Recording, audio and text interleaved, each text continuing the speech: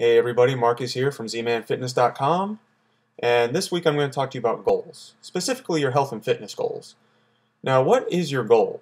Do you have it written down? Do you know what it is? If I were to come up to you on the street and say, hey, what is your goal for health and fitness for 2012? Would you be able to actually tell me what it is in a quantitative, time-sensitive, manageable, achievable way? That's a lot different than saying my goal is to lose weight and feel great in 2012. I could never hold you to that as a personal trainer. If you came to me as a client and said, I just want to lose weight, that'd be great. Take your shoes off. You've just lost 2 pounds. You're done. Where's my money? I'll see you next time.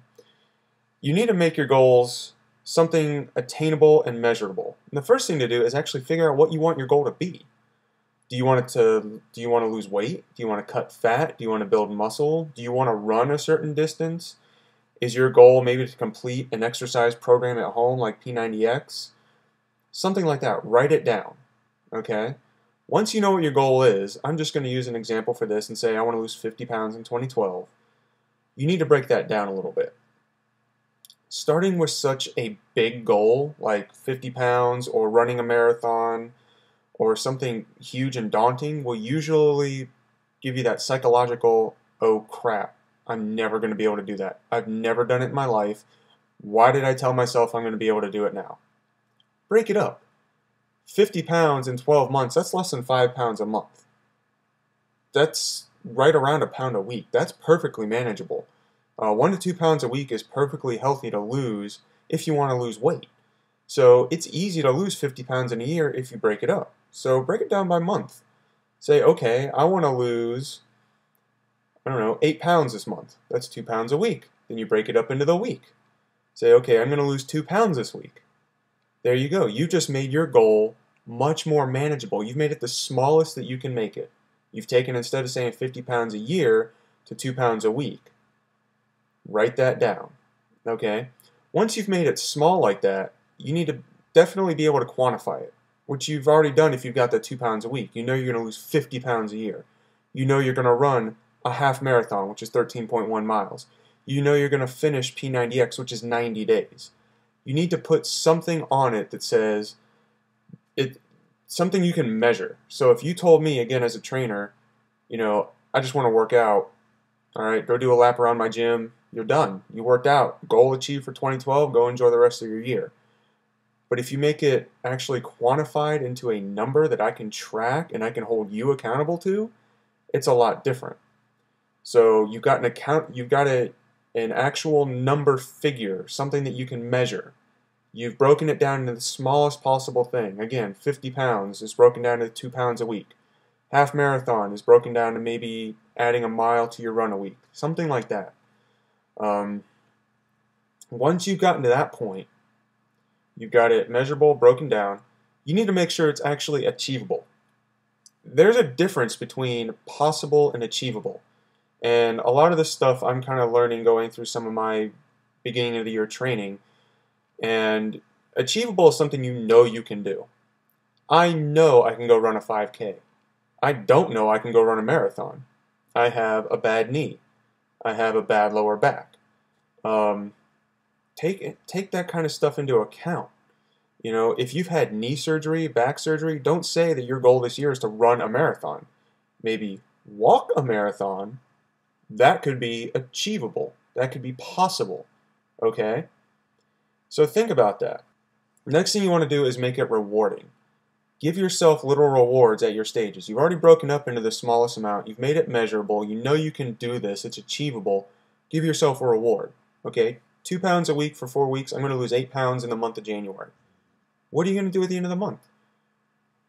I'm going to go out and buy a new pair of clothes. Buy a pair of shoes.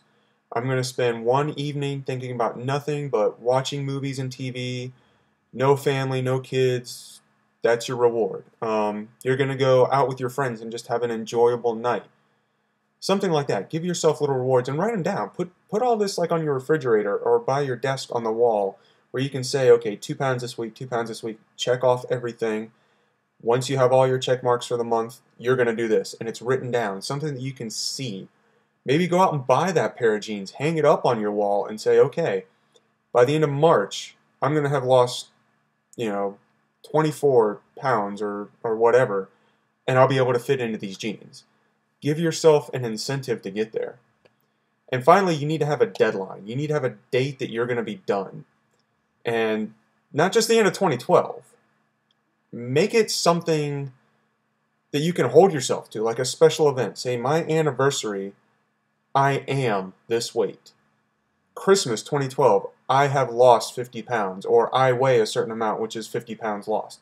Don't say, I'm going to lose this weight by this time. Put yourself in the present. You've already done it. In your mind, you are there already.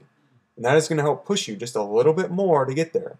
So, for example, for me, I want to get down to 10% body fat. I'm using P90X2 to do it, which is a 90 to 110 day program. So I have April 30th, I have completed P90X2, and I am at 10% body fat. That's my goal. I know I can do it. I've done other athletic programs like Insanity and P90X. So I know the program itself is achievable. It's possible. I can do it. I have a measurable quantity. I want to be 10% body fat. I have a date, April 30th. That's when it's going to be done. It co-aligns with the end of the program. My reward, I'm going to go buy a new wardrobe. I'm finally going to buy some really nice clothes that fit really well. So that is basically, you've just heard everything from me. And it doesn't go to the end of the year. Okay? It just goes until April.